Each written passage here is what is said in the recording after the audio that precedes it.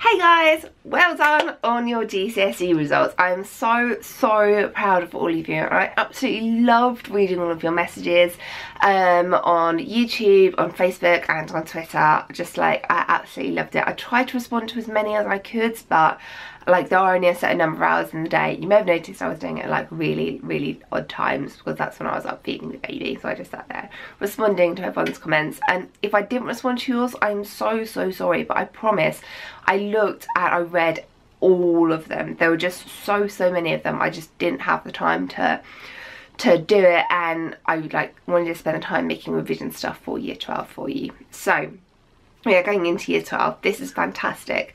Hopefully you're doing A-level chemistry, because A-level chemistry is awesome. I'm going to be releasing loads and loads of videos for A-level chemistry and book for A-level chemistry as well.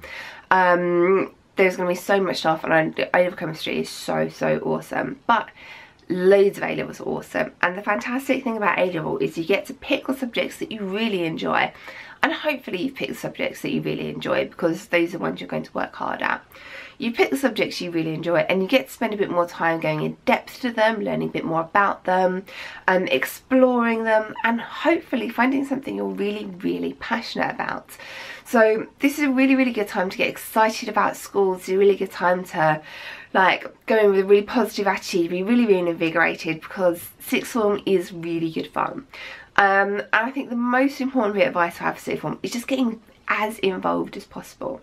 Loads more opportunities are going to open up for you, like helping out low down the school potentially, maybe running for like prefect or head boy or head girl, or helping out in class, and this is going to be absolutely fantastic experience. It's going to look awesome on your UCAS application form, which yes, we need to start thinking about now, but it's also going to be really good fun. It's going to be a really good experience for you, because I know you think the little kids are annoying, but they're actually really sweet. You know, maybe you want to go and do some volunteering outside of school to put that in your UCAS application form as well. All of that will look absolutely fantastic. Talking about UCAS, I know it seems a long way off, but we do need to start thinking about it. I'm going to be releasing loads and loads of advice videos. You probably don't want to start writing a personal statement just yet, but you do need to start thinking about what's going in there and making sure your extracurriculars look awesome. You'll find A-level lift lessons are quite different to GCSE lessons. They're much more relaxed, there's a bit more banter, it's much more friendly because the teachers know that you want to be there. So you're going to hopefully have much more fun in lessons, and it's going to be much more relaxed and much more enjoyable. Now, if you're changing schools, you might be changing exam boards. Some teachers are going to know the students really well, some teachers aren't going to know the students really well if you switch schools or switch exam boards. It is really important that you're honest with your teachers. Tell them when you don't understand something. Make sure if there's anything you don't understand that you follow up on it, that you chase up on it, that you get it sorted, because that is going to be really important. Things move so quickly. We don't really have time to chase you to check that you understand everything. You are going to be taking a lot more responsibility for your learning here in sixth form, so just make sure you step up to that responsibility, and you know, own it. Own your learning, because you are ultimately the one that is going to be depending on it to get into university. I'm going to be releasing loads and loads of videos to help you, not only with A-level chemistry and UCAS, but general studying, because you know, maybe you coasted through GCSEs a little bit, maybe there are a few bits you skipped over. We can't do that at A-level. There can't be any bits that you skip over at A-level. You have to know all of it. So we've got a couple of weeks left. Maybe spend that time just going back over your GCSEs.